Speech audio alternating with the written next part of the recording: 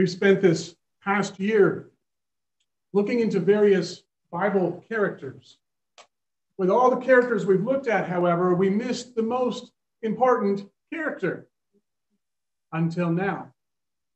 Because today we're going to begin an extensive series into the life of Christ. And let's face it, he is the reason that we live and breathe. He's the reason that we are gathered here together today. He is Jesus Christ, the Son of God, the Lion and the Lamb, the King of Kings, the Lord of Lords. He's the way, the truth, and the life. He is our all in all. He's the light of the world. He's the great shepherd. He's the true vine. Amen? Amen. And I could go on and on and on, and we will this year. But this isn't just going to be an extensive history lesson into the life of Christ.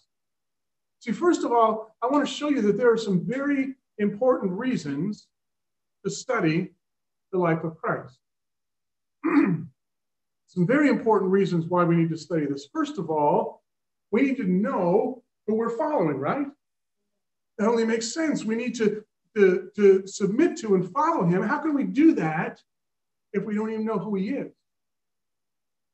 Philippians 3:10, for example, Paul says, I want to know Christ and the power of his resurrection and the fellowship of sharing in his sufferings, becoming like him in his death. 1 Corinthians 2:2, Paul says, for I resolved to know nothing while I was with you except Jesus Christ and him crucified. We need to know everything we can about the one who has changed our lives forever. Amen? Amen? Second reason why we need to study this is that we need to grow in love with him. We need to grow in love with him. See, our relationship with Christ cannot be just head knowledge. It needs to be heart knowledge. We need to grow in love with him every day. John 14:21. Jesus says, whoever has my commands and obeys them, he is the one who loves me. And he who loves me will be loved by my Father, and I too will love him and show myself to him. So we need to discover and obey his commands in order to truly love him and be loved by him. Ephesians 3:17 says, I pray that you, being rooted and established in love, may have power together with all the saints to grasp how wide and long and high and deep is the love of Christ, and to know this love that surpasses knowledge, that you may be filled to the measure of all the fullness of God. Now, how many would like to see that in their lives? Yeah. Philippians 1:9, Paul says, this is my prayer, that your love may abound more and more in knowledge and depth of insight. So we need to grow in love with Jesus every day. That's why we need to study who he is.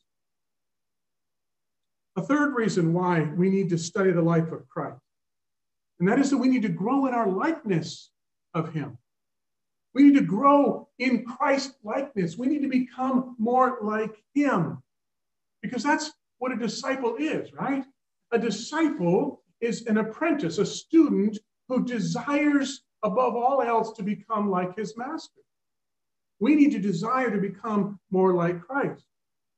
Mark 1:17, Jesus says, come, follow me, and I will make you fishers of men. John 15:5, Jesus says, I am the vine, you are the branches. If a man remains in me and I in him, he will bear much fruit. Apart from me, you can do nothing. 2 Corinthians 3:18 is not in your outline, but I want to read this passage to you here. Listen to 2 Corinthians 3:18. It says, and we all who with unveiled faces contemplate the Lord's glory, reflect the Lord's glory, are being transformed into his likeness, his image, with ever-increasing glory, which comes from the Lord, who is the Spirit. That's what we need to be doing. We need to continually reflect his glory. We need to grow in our likeness of him. In fact, we cannot be his disciples if we don't seek to imitate and reflect him in every area of our life. What a disciple is. So we need to study the life of Christ to grow in our likeness of him. And then last but not least, we need to study this to show others who he is. We need to show others who he is. Because again, this is not just about us, is it? It's about a world that desperately needs the cure for sin. It's about a world that desperately needs to know Jesus. Matthew 28, 19 and 20 is a passage you should be familiar with. Jesus says, therefore, go and make disciples of all nations, baptizing them in the name of the Father and of the Son and of the Holy Spirit, and teaching them to obey everything I have commanded you. That's what disciples are commanded to do, isn't it? We're commanded to go and make other disciples. So we need to know who we're following. We need to grow in love with him. We need to grow in our likeness of him, and we need to show others who he is. See, this series may very well be the most important study you will ever take. Are you ready to dig in to the life of Christ? I hope so. I hope you come hungry. Are you ready to have your life changed as a result of studying the life of Christ? Well, then let's pray and we'll dig in. Father, we come to you in that precious name of Jesus, the name that is above all names, the name to whom we surrender and submit and bow. We come to you in the name of Jesus, and we pray that you would teach us as we, your students, your disciples, sit around your feet. Would you speak your truth to us this morning? Would you challenge us, encourage us, convict us, whatever it is we need? Would you have free reign in us to mold us and make us more like you? Father, once again, we come and we sit at your feet and we say, speak, Lord, for your servants are listening. We pray this in that matchless name, Jesus. Amen. Mm-hmm. Now, we're going to begin our study in the life of Christ by looking at a subject that on the surface is not very exciting. How many of you like reading genealogies in Scripture? Anyone? Yeah, I don't see any hands. Yeah. All those names that we can't pronounce, we just kind of gloss over. Well, my hope today is to convince you that there is great value even in the genealogies in Scripture. Because you see, as we begin the life of Christ, we need to understand where he came from, humanly speaking. And we know he is the Son of God. If you haven't discovered that yet, you will. But we also need to know his human lineage, where he came from, humanly speaking. Now, you need to also understand that genealogies in biblical times were very, very important. That's why the Scripture has a lot of them.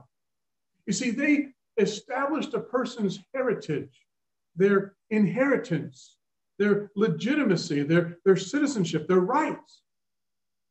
The genealogies in Scripture were very much like a birth certificate. Now, what can you do without a birth certificate today? Not much. Can't get a job, can't get insurance and licensing and all that. That's what genealogies were in those days. They were very important.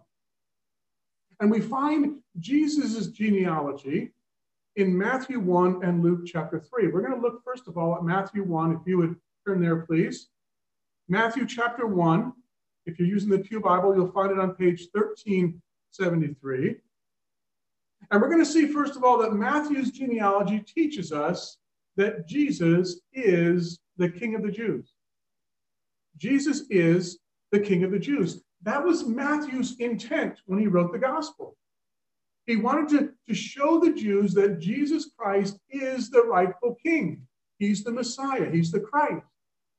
But to do that, Matthew, first of all, had to prove that Jesus was the rightful heir, that he was a direct descendant of David.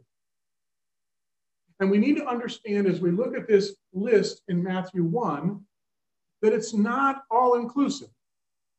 He does not include every ancestor here. He only selects key people. In fact, if you jump down to verse 17, we see that he deliberately chose to name only 14 generations during 3 time periods.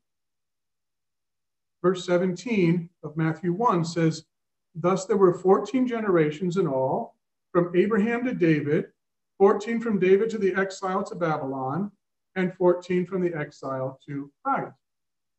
Now, in truth, there were probably more, but he only lists these. Now, we're not sure why he only chose 14. Maybe it was just to keep the pattern. Some scholars believe it made the list easier to memorize. And yes, they memorized genealogies back then. How'd you like to do that? But notice also, as we look at this, that Jesus' lineage goes through Joseph, but it doesn't include Joseph. Look at verse 16. It says, "Jacob, the father of Joseph, the husband of Mary, of whom was born Jesus, who is called Christ." So Jesus, we see here, he's the son of David, but he's not the son of Joseph, even though Joseph named him. Because Jesus really was the son of God, and Joseph was just his stepdad. Okay? But Joseph got the privilege of raising him. Now, there's something else about that's very striking in this genealogy. I want you to look down through this list. And by the way, I'm going to spare you this morning. I'm not going to read every name. I encourage you to do that sometime. But as you read through this list, you notice anything that kind of sticks out. I'll fill you in here. There are actually 4 women listed other than Mary. Now, why is that? Especially when genealogies in those days were almost always traced through the father. And yet there are 4 different women that are listed here. In fact, let's take a closer look. Jump up to verse 3 of Matthew chapter 1, verse 3. It says, "Judah, the father of Perez and Zerah, whose mother was Tamar." Now, you may recall the story that Tamar dressed up like a prostitute so she could get her father-in-law to sleep with her. Look at verse 5. "Salmon, the father of Boaz, whose mother was Rahab." What do we know about Rahab? She was a prostitute. "And Boaz, the father of Obed, whose mother was Ruth, who was a foreigner, a Moabitess." Look down at verse 6. It goes on to say, "David was the father of Solomon, whose mother had been Uriah's wife." You may recall that story where Bathsheba and David produced Solomon. Now, what do we know about these women then? 2 of them were harlots. 2 of them were Gentiles. 1 was an adulteress. Now, how's that for a messianic lineage? Sounds more like a messy lineage.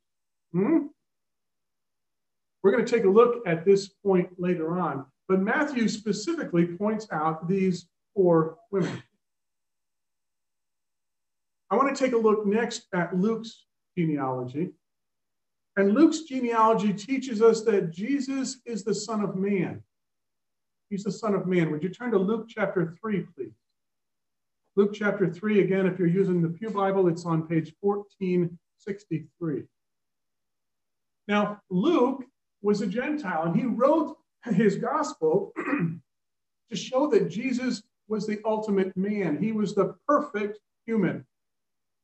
So Luke traces Jesus' lineage all the way back to Adam, the first human, the Son of God, it says in verse 38. So Jesus is not only the Son of God, he's also the Son of man. He is the perfect God-man. And that's what Luke shows us here. Now, whereas Matthew began with Abraham and worked forward to Jesus, Luke works backward. Join me, please, in Luke chapter 3, verse 23. Luke chapter 3, verse 23. It says, now Jesus himself was about 30 years old when he began his ministry. He was the son, so it was thought, of Joseph. And then he works backward. But there's something strange here as we look at these two genealogies, because Luke's lineage is different than Matthew. Well, why is that? See, Matthew, for example, traces the line through Solomon's son Rehoboam, but Luke uses Solomon's son Nathan. And then they come together again at Zerubbabel after the exile. When they come back together, both lineages record Zerubbabel, but then it splits again until it comes back to Joseph. Why is that? Well, the general thought is that Matthew traces the line through Joseph, whereas Luke traces his line through Mary. Now, if that's true, what it shows here is that both Joseph and Mary are descendants of David. Jesus is absolutely qualified to be the next king. Regardless of that, as we look at these two genealogies, again, we have to ask the question, what's the big deal? What do all of those names have to do with me? Why is Jesus' lineage so important? And it is very important. Why do we study this? Let me give you three very good reasons why it's important. First of all, it proves that Jesus fulfilled two covenants. It proves that Jesus fulfilled two covenants. We know that Jesus descended directly from David and therefore from Abraham. But in order for Jesus to be the Christ, he not only has to be a son of David, he has to fulfill the Davidic and Abrahamic covenant. Jump back to 2 Samuel chapter 7, please. 2 Samuel chapter 7, if you're using the Pew Bible, it's on page 436. 2 Samuel chapter 7.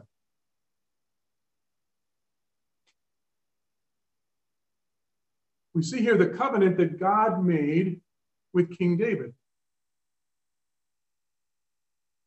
Look at verse 12 of 2 Samuel 7. It says, when your days are over, David, and you rest with your fathers, I will raise up your offspring to succeed you, who will come from your own body, and I will establish his kingdom. He is the one who will build a house for my name. He's speaking initially of Solomon, but look at this. I will establish the throne of his kingdom forever. Now he's talking about the Messiah. And he goes on to say, I will be his father, and he will be my son. Verse 16, your house and your kingdom will endure forever before me. Your throne will be established forever. So the Messiah needed to be a direct descendant of David in order to fulfill this covenant. But he also had to fulfill the Abrahamic covenant. And that's why Matthew includes Abraham. Genesis 22, verse 18, the Lord says to Abraham, he says, through your offspring, all nations on earth will be blessed because you have obeyed me. So Jesus' lineage here helps us to prove that Jesus Christ, in fact, fulfilled both of these covenants. That's why it's important for us to understand that. Secondly, Jesus' lineage proves that God can use anyone for his purposes. God can use anyone for his purposes. Men and women, good, bad, and ugly, even harlots and pagans and adulteresses, God can use for his purposes. In fact, what's striking in Matthew's genealogy is that he deliberately includes less than perfect people. Michael Wilkins, in his commentary on Matthew, says this: the genuineness and the unlikeliness of this genealogy must have stunned Matthew's readers. Jesus' descendants were humans with all the foibles yet potentials of everyday people. But God worked through people such as these to bring about his plan of salvation. I don't know about you, but that gives me some great hope, because we're all messed up, aren't we?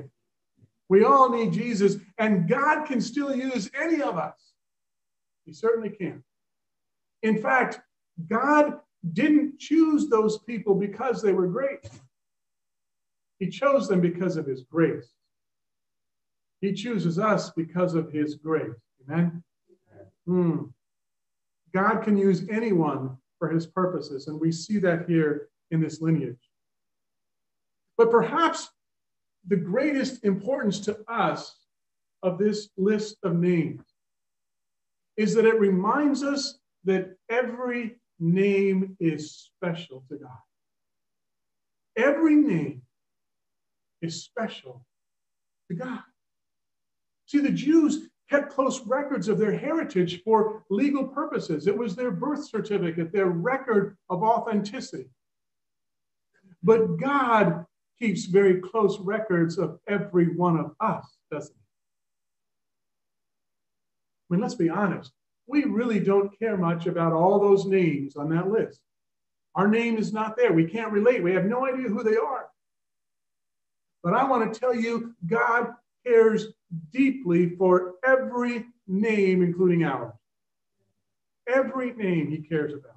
And catch this, if you are a follower of Jesus Christ, if you're a disciple of Christ, your name has been written in the Lamb's book of life. Amen? Amen.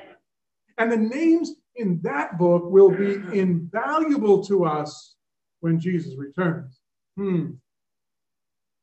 Revelation 3:5 says, he who overcomes will, like them, be dressed in white. I will never blot out his name from the book of life, but will acknowledge his name before my Father and his angels. Turn with me to Revelation chapter 20, please. Revelation chapter 20, the last book of the Bible. Let's take a look at how important our name is to God. Revelation chapter 20, verse 12. John writes and he says, I saw the dead, great and small, standing before the throne, and books were opened. Another book was opened, which is the book of life. And the dead were judged according to what they had done, as recorded in the books.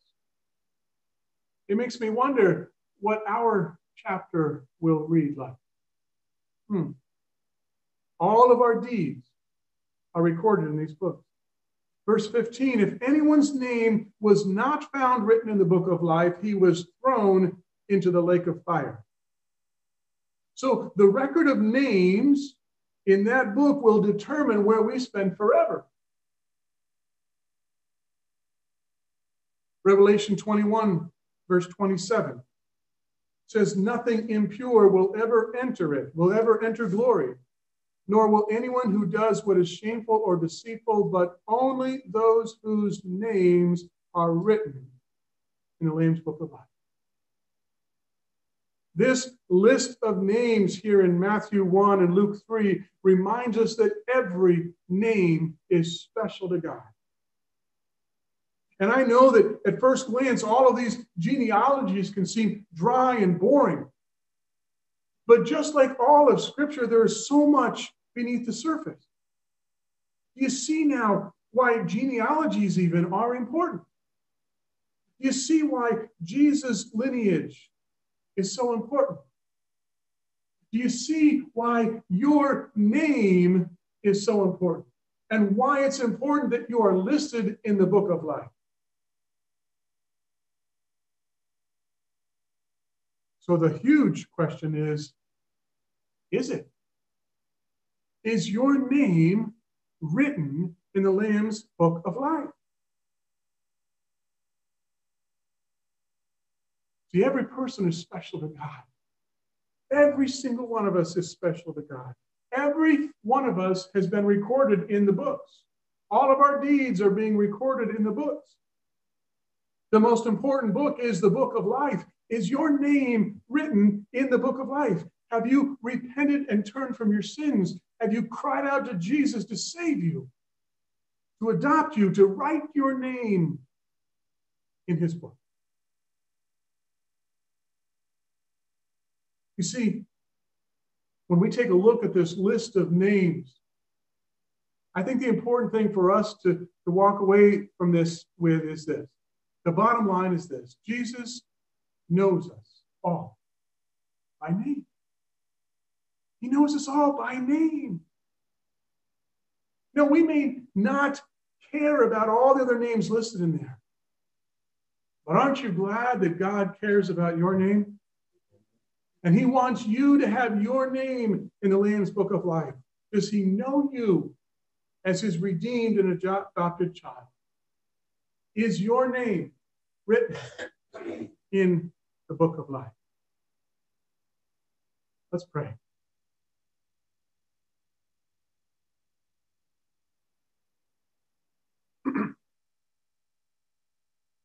Father, I thank you for your word, every word of it.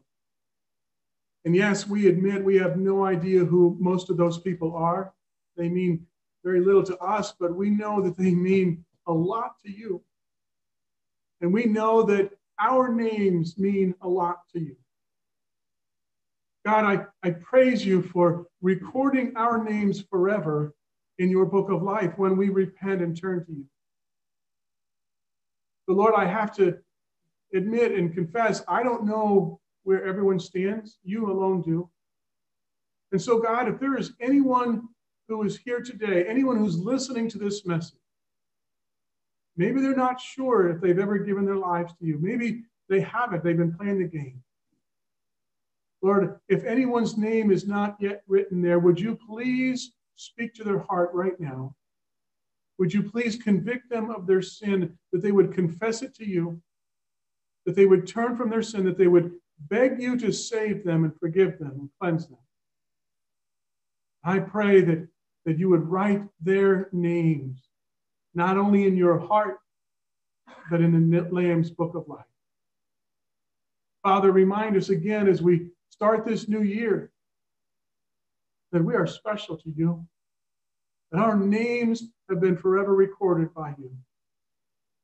Lord, we long for that day when we will see you again, and those books will be open, and we will be able to see firsthand our name written in the Lamb's book of life. Oh, that will be glory. Father, may it be so, and may you come quickly, Lord Jesus. Come quickly. Remind us until that moment that we are special to you. And we pray in the name of Jesus. Amen.